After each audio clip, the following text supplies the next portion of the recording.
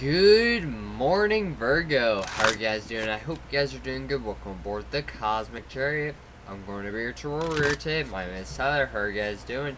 Alright, so Virgo, this is going to be your monthly reading. Not all messages will resonate, but take what resonates and leave the rest behind. For that being said, if you do find that you're resonating with any of these messages, you're welcome to hit that like button or hit that subscribe button to let me know that you're resonating and enjoying my content and that you want to see more. Alright, so Virgo, today we'll be using the Rider-Waite deck, the Moonology deck, and these bowl of goodies that I have in this bowl right here, which will be, ruins, crystals, and, anything else that's in there. Alright, so let's see. What do we got for Virgo during the month of August? What do we got for Virgo? Virgo. Okay, cool. Alright, so Virgo, at the bottom of the deck, you have the King of Cups, the Devil card in reverse, and you also have the Six of Swords. So, with the King of Cups being in the upright, that tells me that you're going to be holding back some emotions, and you may be bottling up some emotions during the month of August. You also have the Devil card here, which also tells me that you're releasing some type of negative energy out of your life, whether this is an addiction or just like a toxic connection that you just don't want to deal with anymore. Whatever it is, it seems like you're walking away from it. It seems like you're walking away from it and you're healing from it as well, because all this baggage that's in this boat is being released and you're finally able to move forward in a very calm and peaceful manner. Alright, so it does seem like you're going to be releasing a lot of baggage and, really healing yourself and knowing your self-worth. Although you may be keeping some emotions to yourself, but you're still healing from whatever it is that you are going through in the month of August and whatever it is that you've been through in the past. Alright, so let's see what you got. You have the Ten of Pentacles, you also have the Two of Pentacles, the Star card in reverse, the Six of Pentacles in reverse, the Death card, and the Three of Swords in reverse. Alright, so let's start from the top. So with the Ten of Pentacles being here, that tells me that you are very stable, financially, and, if you're in a relationship, it seems like it's going to be very stable, very secure, very balanced. Although it does seem like you're going to be juggling a lot, so maybe this is you juggling your emotions, not really telling anyone how you're feeling, and that could be why you're bottling them up and not really, expressing that part of you.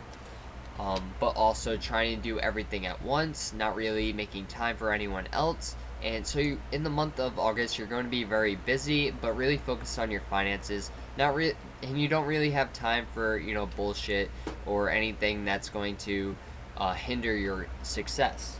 You do have the Star card in reverse, so whatever is happening in the month of August it's not what you wished for. It's something you wished for it, but it wasn't exactly, you didn't exactly get what you wished for. You kind of got, some unbalanced energy. Yeah, you wished for it, but that's not exactly what you wished for, so you got to be careful what you wish for.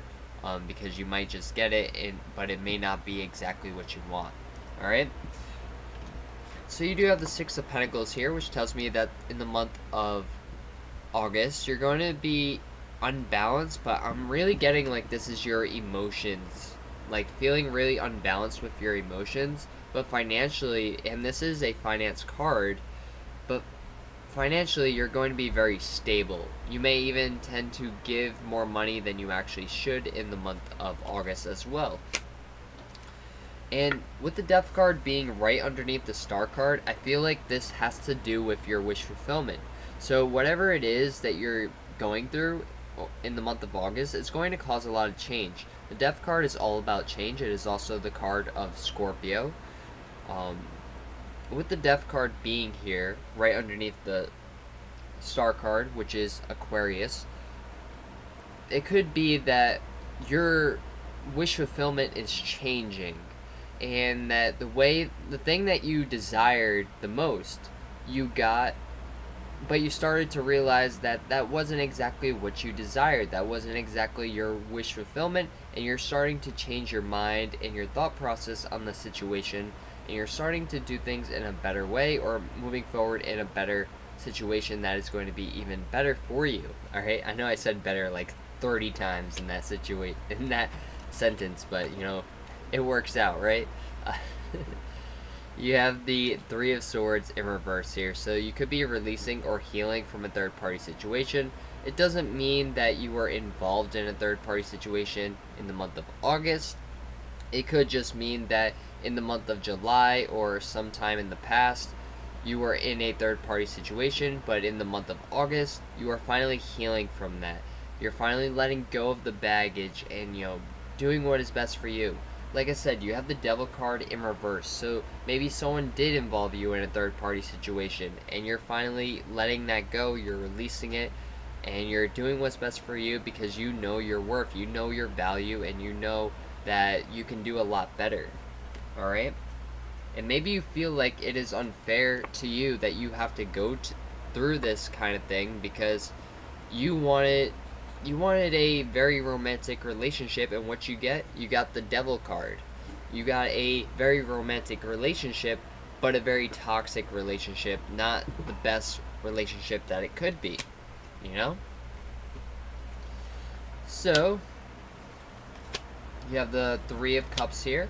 You also have the Fool card and the King of Wands. So you're not really sure on how to take action, and that's why you're just keeping your mind on your, you know, work, and, you know, your finances, not really, you know, focusing on your emotions, just really focusing on your workplace, and, you know, because you feel like if you just go to work, you do your own thing, you're not going to worry about these emotions that are in the back of your head and stuff like that. So you're just like, you know what, I'm going to just work on myself at work, and just work.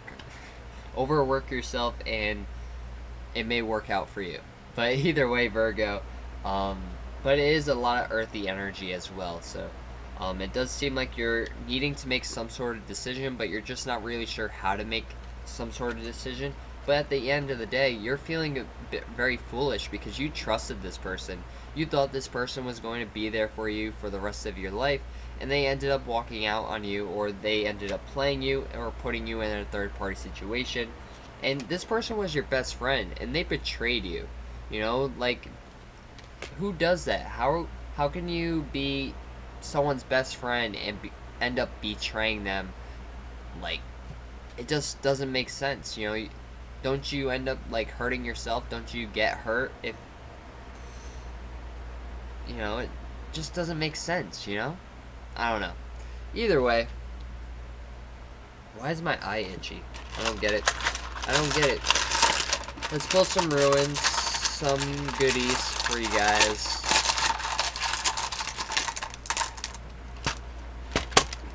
So you have the clear quartz. So really listen to your intuition. You may need to hold on to some clear quartz in the month of August to really help you listen to your intuition and make some good judgment calls on what you need to do.